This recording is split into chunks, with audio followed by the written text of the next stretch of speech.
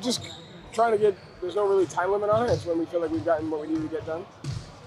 We're done. So, we have 2 days scheduled for all of training camp. Today we were able to get what we need to get done in about a session and a half. And so, I thought the guys were very intentional, picking up on the things that we need to get better at, and so we just go from there. But there's no time limit. Just whenever we're done, we're done.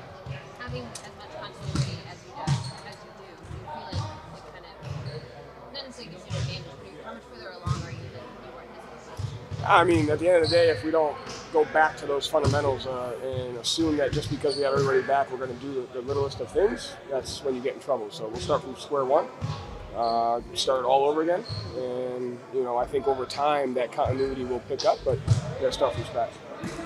Unique kind of, you've got an international trip coming up. It's a lot different from the usual training camp. How does that impact how you start here? How does that impact the plan? Yeah, I mean, it might impact some particular days, like because of the travel and stuff. You'll have to get an extra day off and stuff like that. So, but it doesn't really impact it as much. Really, just how we respond to the travel when we get there, when we get back, could have an impact on a day or two. But as far as the curriculum of what we're installing over the course of the entire training camp, it doesn't change at all. What's been your impression on Lonnie so far and what you've seen of him, what he could potentially bring to this team? Yeah, I mean, the impression is he's patient and he understands the position that he's in, and he understands that there'll be plenty of opportunities for him to earn what his position. So he's asked a lot of questions because he wants to understand, and he's willing to do whatever is necessary to be the best for what we need him to be. So as long as he has that, and again, it's not about these first 3 days. Training camp is the whole preseason, so there's plenty of opportunity there. And the most important thing is how does he fit into the dynamics of what we're trying to accomplish on both ends of the floor, and can he execute the details? And what have you kind of gone into conversation with him, where he's at in his career, maybe a vision you guys have for him here? I know you said he's being patient, but what are you both looking for out of this situation? I mean, just finding guys that can compete and that are willing to execute the details of our system on both ends of the floor and bring a level of character and hard work, and he's done all that. And so it's just, with the opportunities that he has, we just take advantage of this. Joe, we discussed the mental aspect of competing strategically on the floor. Have you seen things you want to add, different defenses, different plays, and what's the summer been like in terms of studying on court? Yeah, that's the balance of the continuity versus doing stuff completely different, and I think that'll come with the course of the season. But we look back on some of the trends. I think it's important to double down on the things that we're great at because those are important. But I think the season will tell us where we have to develop. We don't know what concepts and what things other teams have done. We do have if-then scenarios that we're prepared for, but we don't want to overdo those and not have that be something that the environment shows us. So kind of what we talked about yesterday, the open-mindedness to go to different stuff is the beginning of hey, we got to do this now. And it'll just be a test to see what the environment has. I mean, every year there's new trends that the league has, and we just got to try to stay a half a step ahead of that and then be ready to adjust when we're not.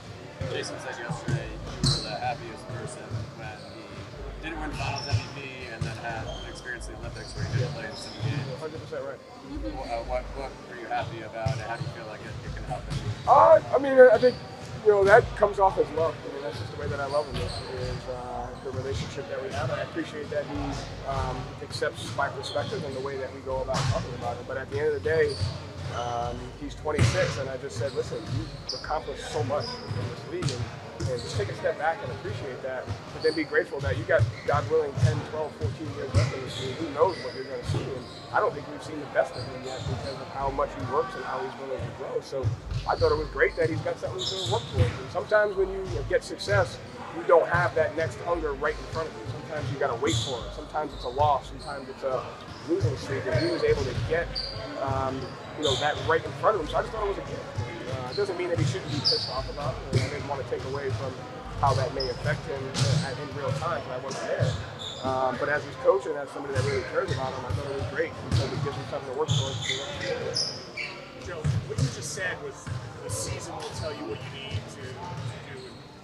Last year at this time, you were saying very specific things like we need to force more turnovers and such. Is kind of that change something that you learned? Like, don't come in with these specific things because last year you didn't force a lot of turnovers and it kind of didn't matter? Is this kind of like a shift that just something along the way? Oh no, we have those. I just didn't tell them to you. So we do have the things that we're getting. I'm just saving that. We're going to be talking a lot for the next week and a half. So there is a list of things that we have to get better at. That's on the list again. But it's those are all balanced things. Like can we do that without compromising our individual accountability and our individual defense? It's a balancing act of so can you find creative ways to do that? So I still think that's something that we have to get better at. It hasn't, put our backs against the wall yet, but you always got to find 2-3 things to kind of grow at right off the bat. So yeah, that's on the list. Thank you. Good all week. Thank you. Appreciate it. Thanks.